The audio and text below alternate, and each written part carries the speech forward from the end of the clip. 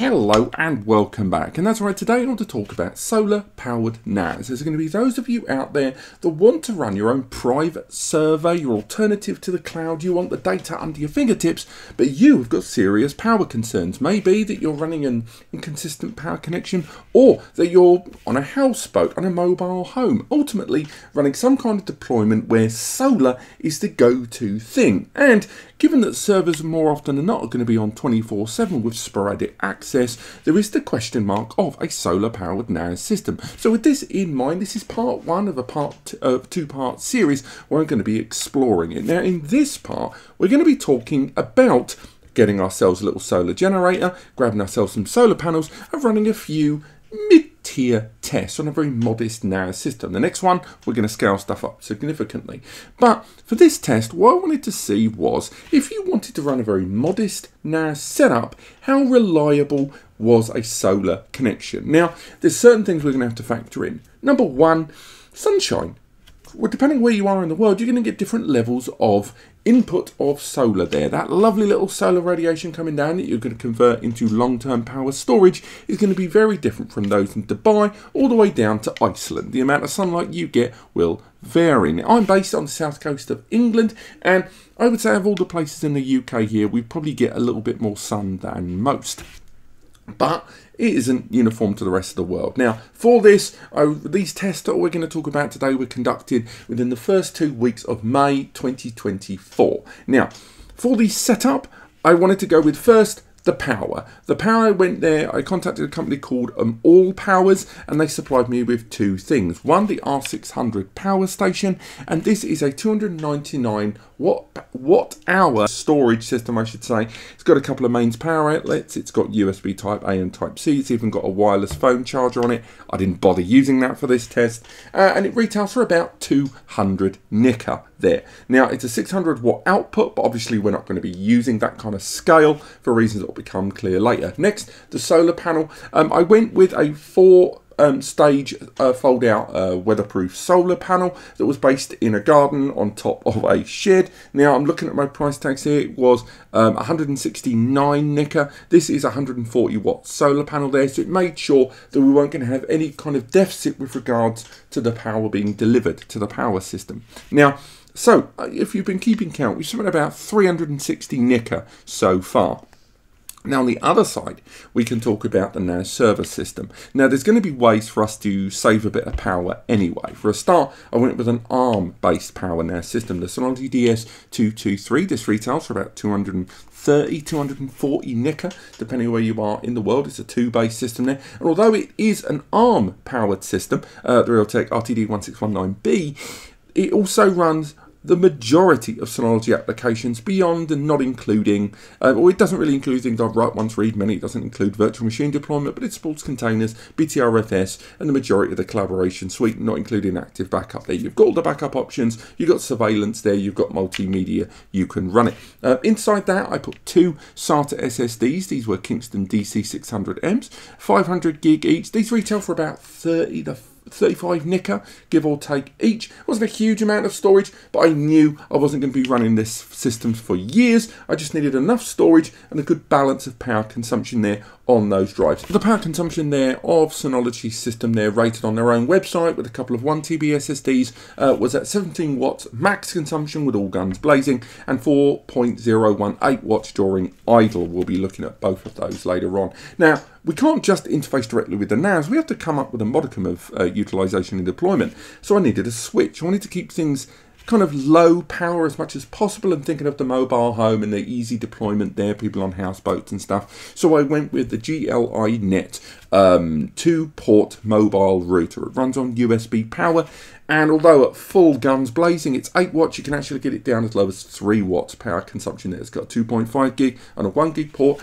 as well as Wi-Fi connectivity. That will become clear later on as well. Also, for those of you that were wondering about utilizing a surveillance camera, because we will be including that, that was a D-Link DCS 8302LH, and yes, I looked at my notes, sue me. That is a camera that knocks around for not very much indeed. I think you can pick it up now. I've seen it for $60 or $70, and overall, when you roll all of that in, that was around about 70 nicker for the storage media, 230 for the NAS, and around 99 for the router there at the back, and about 50 for the camera, 50 to 60. Again, it is an end-of-life camera now. So we've not spent a small amount of money when we've only really got a couple of 500 gigs there storage space. You probably wrap that up. So now you know the hardware architecture. We've got our solar battery, we've got our panels. Let's go through the results of those tests. Now, on average, across the days, because this was, you can check the weather for yourself, around about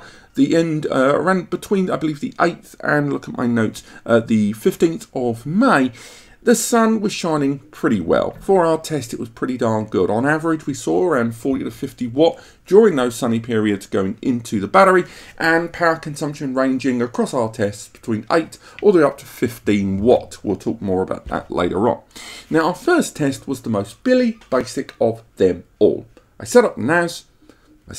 Connected to the mobile router there, the mobile router with the multiple ports there. I didn't attach the camera, I didn't run any processes, and I ran the NAS just in a, it's there if I need it, and left it for 24 hours completely idle. I didn't access it, just to see what our baseline consumption would be. And the following day, when I went into the device, absolutely fine. The system, when I returned to it, had just over 70% of its battery storage still intact. Now, no doubt that had gone down really, really low. And when the battery was at 100%, we saw 5 watts going in and 6 watts going out. And during the PM, we saw still only go down by the afternoon at 4 PM, down to just 94% total storage there. So by the time the sun went down, it presumably had about 90% of its battery power still to use. And when it went down to idle, it would have gone crazy low again, 4 to 6 watts maybe. So that was an absolute success. But no one's going to run a server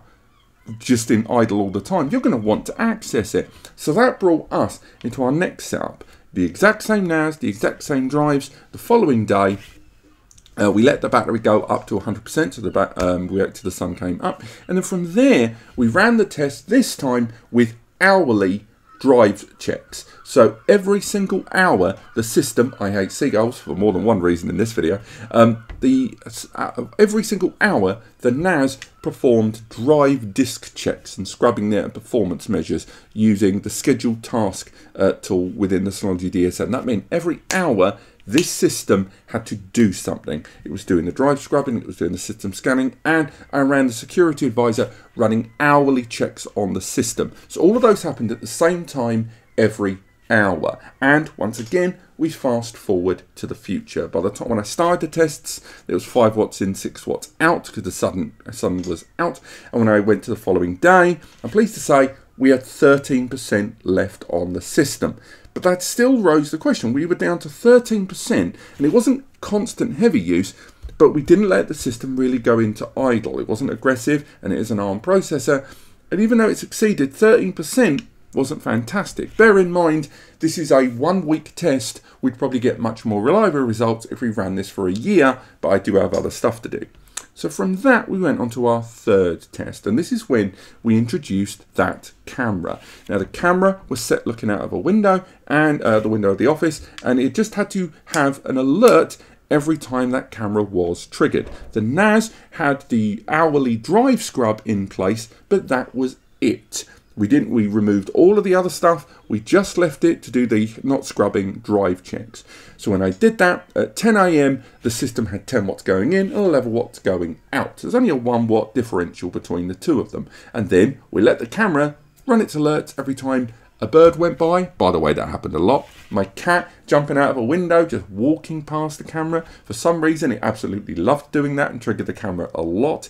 But overall, I came back the following day and made my way into the studio, and success. There was 12% left on the battery there. Again, not scientific, but still nonetheless, even with those alerts, it was still able to maintain a recording pattern with the battery panel and that solar panel there on the roof. Again, we got quite lucky with the sunlight there, didn't we? So why don't we do a slightly deeper test? Now, with this test, I decided to leave on the Synology NAS doing its periodic drive health checks every single hour from the moment it was on. But this time, I left the camera at 1080p, 10 frames per second, constant recording. That's right, that meant this system had to be writing to the disks and overwriting them once they were full. They never reached full, by the way, even on a 500 gig.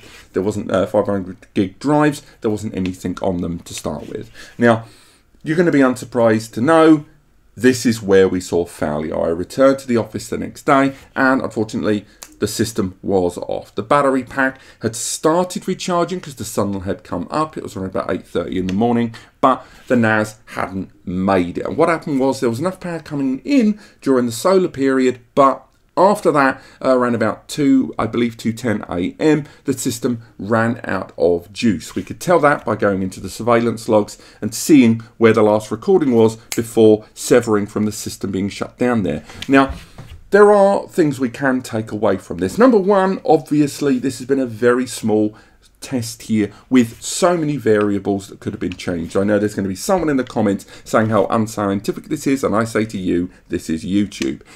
Next up, we can actually do some very vague maths with some of the numbers that we were looking at there. So going to my notes there.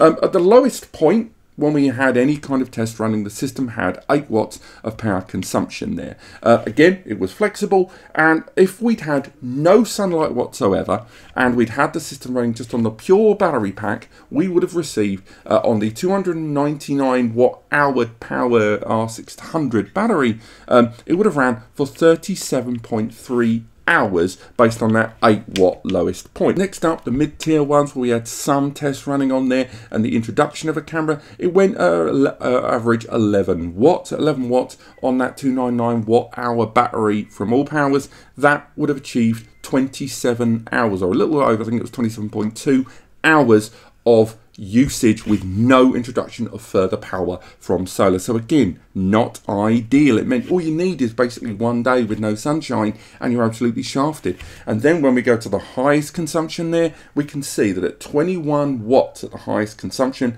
on this Allpowers battery power station, it would have lasted flat out for just 14 hours, which explained how the system just was not able to make it all the way through the night there. So utilizing a solar battery power station like this, by the sound of it, in any of the setups that I utilize, is not a long-term solution. However, there are tweaks and ways and means. Number one, we can go for scheduled on and off. The majority of modern NAS systems allow you to schedule power on and power off periodically. So, had we introduced this system to power on at 10:30 a.m. and power down at 10 p.m, it would have meant the system was only in operation for around 11 to 12 hours. That meant that this would have effectively doubled our utilization there. Again, to introduce between days with no sunshine. On top of that, you can go into the storage settings and enable hard drive hibernation. Lower that down to drives to spin down completely if you've got optical, or even SSDs to lower any kind of utilization, which on SSDs has a negligible impact, has to be said, for when those drives aren't in use, to do a much quicker job of going into hibernation. And the same goes for the rest of the system going into standby, I should add. Now on top of that, you've got things like USB hibernation, where USB ports, when not in use, or USB devices that are connected but not used for a while, can go into a hibernated state. All these things add up to very small but important increases in the amount of time the system can be utilized. Some modern UPS systems again are comparable to that of power banks like the one we're using, and can actually be used as UPSs alongside your NAS system. That would mean that you could use a solar power bank to run through into a mains power outlet and use the big power bank, in this case the power station, to be used as a UPS device. And again, factoring in solar, there are regions in the world that you could really take advantage of that. I mentioned in the intro to the video that this was going to be a two-part series, and that's because I want to scale this up with a bigger power system, more solar power there, and a larger extended period of time. And that's why this video right now, being published I believe in July, August, was recorded back in May. The follow-up to this is still in progress. I'm not going to share any yet. Hopefully I'll put something on screen. If not, it'll be linked in the description. But I hope you found this video helpful.